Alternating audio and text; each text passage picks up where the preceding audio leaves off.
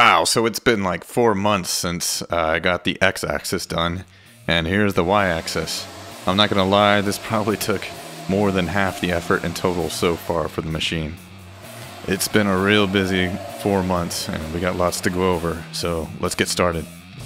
First thing I did is create some templates for all the 3-inch square stock, 4-inch square stock, and then also some 3x6 rectangular stock.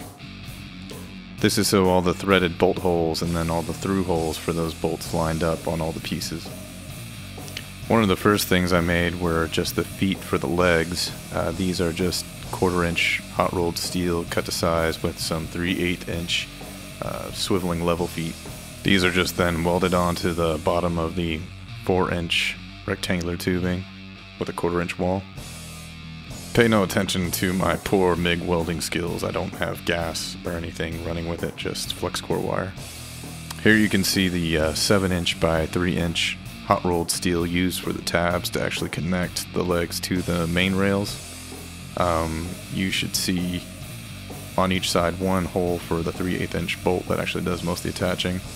Then on each side of that, above and below, there is a 1024 threaded hole for set screws, so that way we can level these legs later. And then at the end I have some pilot holes. Those are for some tapered pins later if I ever want to make this thing to where I can take it apart. That way I can take the machine completely apart and all the parts will fit back together with these registration pins. And at some point I realized there was going to be a lot of tapping of all these bolt holes. And so I got clever. I got like one of those, what they call it, tapping fixtures from Grizzly. And I thought, hey, why don't I just weld on this socket to it, and then I could attach it to my impact drill and just use that. It worked well. I mean, I didn't get the socket completely centered perfectly, so it wobbled, and that was kind of a danger. But later, I ended up using this ratcheting tap for all my bigger taps, like 3/8 inch taps and stuff like that. From it's actually a piece from Harbor Freight. It's actually not bad, really well built. After that, I kind of pre-assembled everything to see what it would look like and kind of do like a sight level and everything, make sure everything was lined up. And that's when I realized you really want to make sure the metal yard you go to actually has their bandsaws and everything squared up, because yeah, all these pieces were off drastically. I ended up having to recut them myself, and I had this metal cut to size, so it was kind of frustrating because I had already welded everything on there. I had to redo the whole thing, and some of the legs ended up being shorter, but it wasn't critical to the design if that happened, so lesson learned. I got a lot of inspiration from this MadVac guy who built this giant CNC. It's all over cnczone.com and things like that. You can Google it. But anyway, he used epoxy between all the major metal to metal joints. That way there's like 100% surface area contact, because otherwise, you know, you're only getting like 20%, he said. I tried it. I used these set screws, and I used a Harbor Freight level to try to level the legs to the beams. I'd calibrate the level onto the beam, and then I'd slap it against the leg and get it kind of working. I probably would have done this totally different later. I'll talk about it more. And the general idea is that you put mold release on one metal part, and then you sand or etch the other metal part. I just sanded. I didn't want to mess with muriatic acid or anything like that. And that way the epoxy adheres to one part and comes off the other part pretty easily. I used, like MadVac, I used 2 different kinds of releases. I used this McGuire's rubbing release, and also this spray release I got off of Amazon. And I had to come up with a way to dam up all the joints to actually pour the epoxy in. So I got this huge chunk of modeling clay that I used to dam up a lot of these joints so that I could pour the epoxy in. I also used it underneath, like, you know, washers and bolts, so there wouldn't be leaks there either. I then used a whole lot of brown packing tape to kind of wall everything up and seal it in there. And you can kind of see here too, I used that metal ducting tape to kind of reinforce it as well. And in MadVac's website, he talks about using fillers to strengthen the epoxy, and me thinking I'm clever is I can't get a hold of all the stuff he's doing, so I'll just use this aluminum oxide, you know, for blasting. and then I actually poured it in and let it harden on one of the legs, and it just, yeah, it didn't do the trick. It was peeling off. And maybe there's like a vacuum process for mixing it or something, but you can see here it's super flexible. I mean, compared to just the straight up resin, which is, you know, incredibly hard and makes a nice pinging noise when you bang it against things. Then I just use syringes to actually inject the epoxy into where the pilot holes for the taper pins are. You can kind of see here, yeah, the bolts, the set screws used for leveling the leg against the beam, and just waiting until the resin actually started popping out on the other side. Then once all those legs were done on one side, I used that side to align the legs on the other one, and also checked it for level and everything like that, trying to get it as close as possible. Again, I probably wouldn't do that this way. I would just assemble the whole machine and then adjust as I went. It'd be like tuning a piano. And I got a little frustrated at one point. The Harbor Freight level, you would turn it 180 degrees and it would read something else, and I started not to really trust it. Unfortunately, after all the legs were set, I actually found a great deal on this level. DigiPass DWL 2000XY. And this thing is accurate down to 0.01 degrees compared to the Harbor Freight, which I think it was just 0.1. Plus, you could do 2 axes at a time, an XY, or you could set it up on the side. It automatically went to 1 axis. It was great. It was beautiful. I didn't really get to use it for too long. It broke like the next day. I was so sad. Since I had gotten it used off of Amazon, I really couldn't get another one for that same price. It was the only one, so I had to send it back. So I ended up springing for this other DigiPass, the DWL 80 Pro, and it's accurate down to 0.05. That's still twice as much as the Harbor Freight. And honestly, with the tools I'm using, that's probably about as accurate as I'm going to get anyways. And one thing this whole thing's taught me, if you have the choice between expensive tools and expensive measuring equipment, pick the measuring equipment. You can compensate for cheap tools, but you can't compensate for something like a caliper that gives you wrong readings every now and then. And here's one of the sides upright. And here's a zoom-in picture of what the epoxy looks like after everything's stripped away from it. After I braced them into position with some adjustable stands that I got that probably weren't designed for it, I ratcheted up with some tie-downs the cross beams into place by using some scrap U-channel above them. I then clamped some scrap metal to each corner. That way I could try to measure diagonally to see if everything is square. Also measure, you know, side to side as well. After all that was in place, I realized things weren't as rigid as they could be, so I welded on these extra lateral feet to the legs with some more leveling feet. That firmed things up quite a bit, but it really wasn't where it needed to be until I added these gusset type pieces to the cross members. Here you can kind of see everything put together without all the extra supports. And now's the part where I probably should have done all the epoxying, or at least after when I put all the other minor supports in. Here you can see I've used these wells instead of the other pilot holes to just kind of like, you inject it in, let it fill, inject it in, let it fill until it levels up on one of the other sides, and then you know it's full. Looks kind of like bird baths. Then it was time to pour the actual rail beds. I used a slow hardening epoxy from US Composites. Too much surface area to try to do a fast one, even though it would have been a harder bed. And I used foam board for the walls again, like I did with the X-axis, except this time I lined the inside of it with clear packing tape. It made separation and cleanup after the epoxy hardened so much easier. Now I use some cheapo aluminum angle to make a transfer channel between the two rails. That way the epoxy would flow between them and, you know, self-level, and they would be level with each other. In hindsight, I should have used more. I only used one, but I probably should have used 2 or 3. It might have even gotten even more level. Then I just poured it in by hand, trying to get it as level as possible to begin with. But I also poured some in the channel just to make sure everything flowed. Was it capillary action? I don't know. It came out alright. I used a heat gun to go around and get all the bubbles out. I then also started hitting it with a dead blow hammer just to shake it up and make sure it all self-leveled. I then let it set up for a day. It started looking like glass.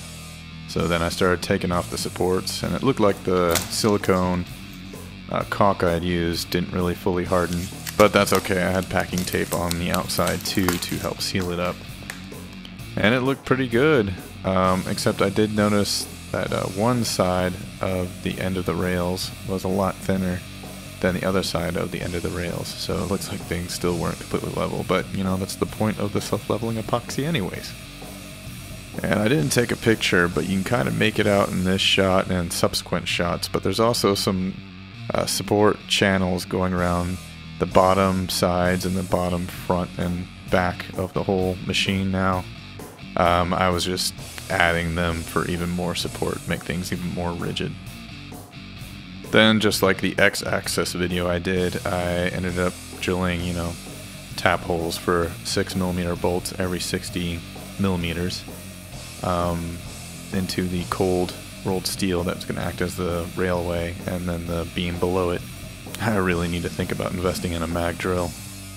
One cool thing I figured out is that Harbor Freight has these cool little tapping sets that are spiral based, and those made tapping these 6mm holes a breeze, which is good because there's a lot of them. I still end up using the ratcheting tap for 5/16 and 3/8, but anything smaller than that I ended up using the spiral bits. They surprisingly didn't break. I cleaned up everything, and then I loosely mounted the cold rolled steel railways. That way when I actually get the gantry in place, I just slide it back and forth until everything's lined up and rolling smooth, and I go tighten all the bolts as I go. That way everything's parallel. Then it was time to go back to the smaller machine and machine up all the linear motion parts for the Y-axis. The carriages are actually made out of a 6" by 3/4" aluminum bar. That's about the biggest I could get in my area, so a lot of the designs for the rails and stuff are based on that constraint. I was also a little concerned about all the accumulated weight of the gantry on these carriages, so I made some center supports that are adjustable, had to machine away a little area at the bottom to clear the bolts in the railway system. Also put a little slot in there that you can stick a screwdriver in to adjust the positioning. Here you can kind of see them test attached to the railways. And here you can see the geared motor systems I created just like for the X-axis. Next, I wanted to try to find the center of gravity of the gantry. That way, when I mounted it to the carriage systems, it wouldn't put too much pressure on one spot or the other, or sway when it moved back and forth. I did this by clamping it down to some U-channel I had, and then slid some aluminum bar underneath all that and tapped it around until the whole thing was kind of pretty well balanced on itself. Here you can kind of see the same swivel action that's on the X-axis. I don't have the spring tensioner in here, but if you go back to the other video you can see that it's the same thing. And here are all the rack clamps that haven't been cut up yet, and they're used to attach the racks to the side of the rails. Here you can see me with the X gantry clamped onto the carriages, but even after I bolted it down, there was still too much play if I tugged on one end or the other with the torque. It made the whole thing get a little off kilter. So I also welded up these more gusset type supports out of some 4" angle and some 1/2" plate. That pretty much solved the problem. Here I am testing the X and the Y axis manually. And here's a shot of the Y axis moving under its own power. And here's a shot of all three axes moving together under their own power. I was actually quite surprised how fast the system was, even with just some basic tuning. I think that 5:1 gear ratio for the servos was just about right. Now in hindsight, there are a number of things I probably would have done differently if I had to do them all over again. And here I'll just give you some of my notes. One, I probably would have stuck closer to Madvac's design of just 2 beefy legs and, a couple triangulated supports going out to the ends. The only reason I did the 4 straight parallel legs was because of cost of material, and I also want the legs to also act as a guide system for a hydraulic lift I want to build later. But yeah, I think it's a lot easier to level just 4 legs and not 8. 2, I probably would have waited until the whole thing was assembled before I started pouring the epoxy joints. The only issue with that is that if you use a mold release, it can dry out by then and pretty much glue your parts together.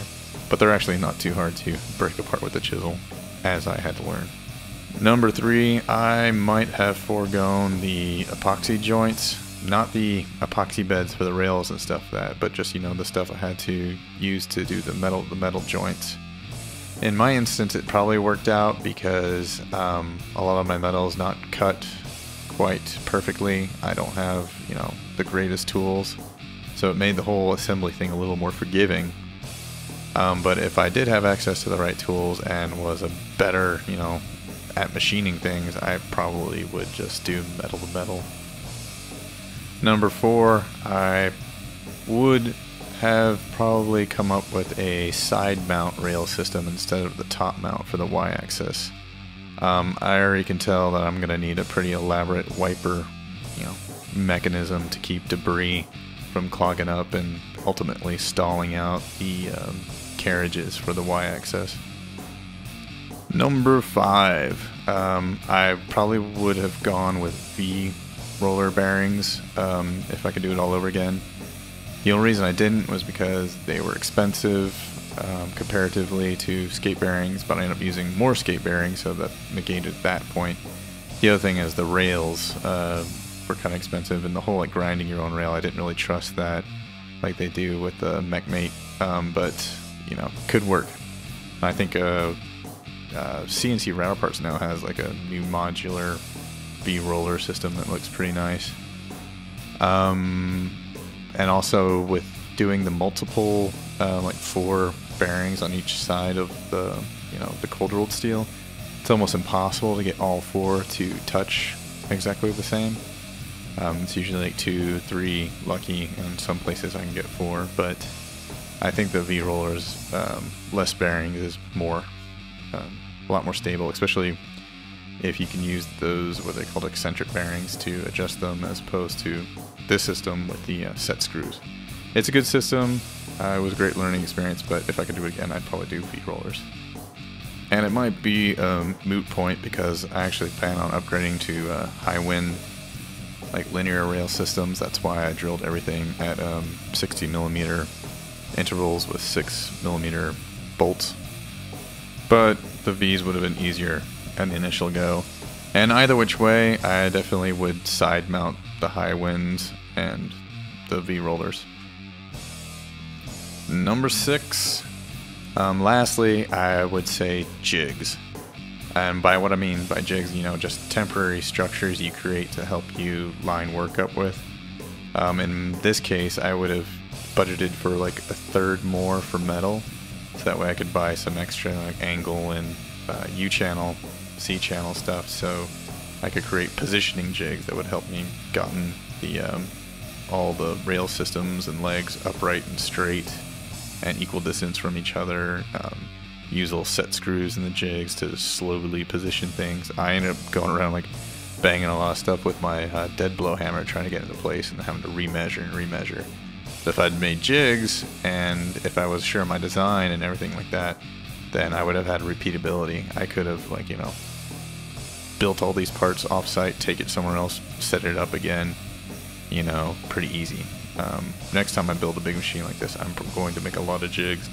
You know, that way, in case I ever wanted to build one of these for somebody else for fun and profit, I'd be able to put it together pretty concisely and with great speed.